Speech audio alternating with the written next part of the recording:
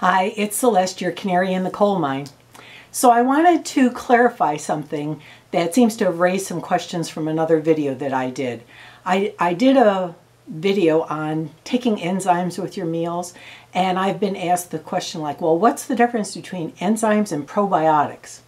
Well, they basically do two different things in the body, and frankly, I take them both. But probiotics is something that helps replace the good gut bacteria that might have been killed off by bad eating or by antibiotics. And many of us have had rounds and rounds of antibiotics, and that can disturb the balance between good bacteria and bad bacteria in your digestive tract.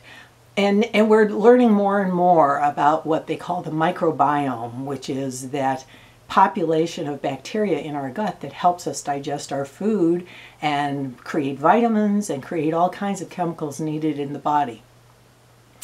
Now, the other video that I made, I was talking about enzymes. Enzymes are little chemical keys that unlock nutrition when we eat. So most raw food has its own enzymes in it that if you were to eat that tomato or that stalk of celery raw, normally it comes with the enzymes that are necessary to digest that food. But unfortunately, when we cook food, we kill off those enzymes.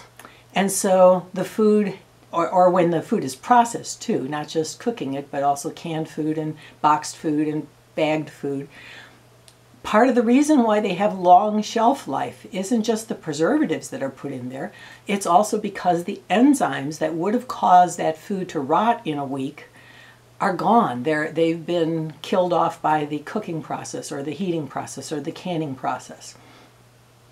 So I like to eat as much food in a raw state as I can so that the food itself brings in its own enzymes.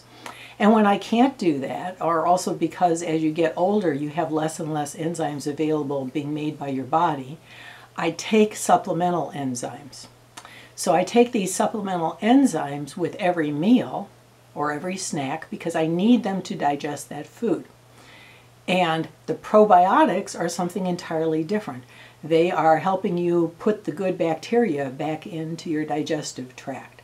So they're both involved with digestion, but I do the enzymes with every food that I eat, and I only do the probiotics once a day. So I just wanted to make that little clarification. I hope that helps. And I want you to all get well and be well. Thanks.